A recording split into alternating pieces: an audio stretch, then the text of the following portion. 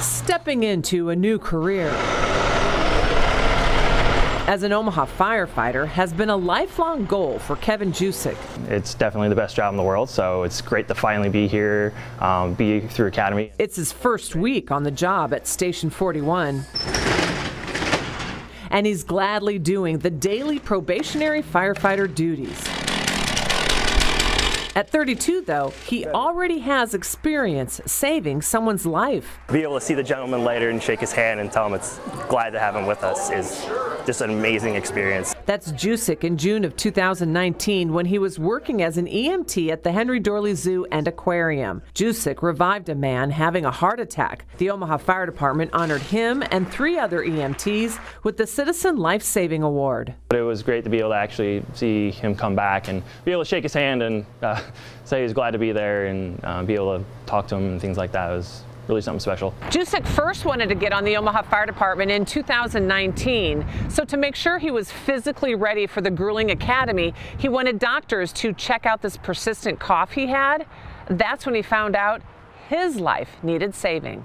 I went from best day of my life, the very next day of like worst, hit rock bottom. The normally healthy father of 2 didn't even have a primary care doctor. So at a clinic, physicians delivered the news of what they saw on a chest x-ray. The doctor came in and she's like, nope, you don't have pneumonia or bronchitis. You have this large mass in your chest and you need to get it checked out immediately. The large mass was non-Hodgkin's lymphoma.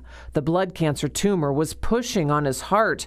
Not only was Jusick's application to be a firefighter put on hold, so was his life. Yeah, it really went from, yeah, I'm just going to get checked out real quick.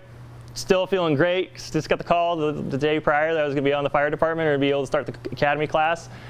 And then, yeah, having that happen just was a complete gut punch. He started intense chemo treatments immediately and for the next 6 months completed 6 rounds of treatment.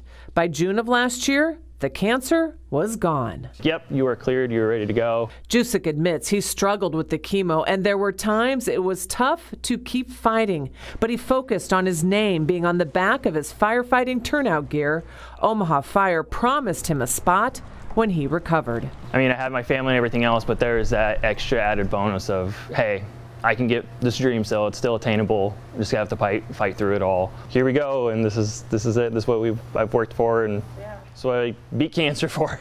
While he proudly wears his new gear, he knows this day almost didn't come. To be able to get here, this is a dream come true. To be able to be here on the Omaha Fire Department, and so it's just an amazing feeling to know I got through this and I feel like that, okay, I can get through anything. And that's the message Jusick wants to share with his daughters, other cancer survivors, and any Omaha citizen struggling in these trying times. Try to stay positive, even in the darkest, downest times. You have to try to find that glimmer of hope and hold on to it and then let it grow. Michelle Bandura, KETV News Watch 7.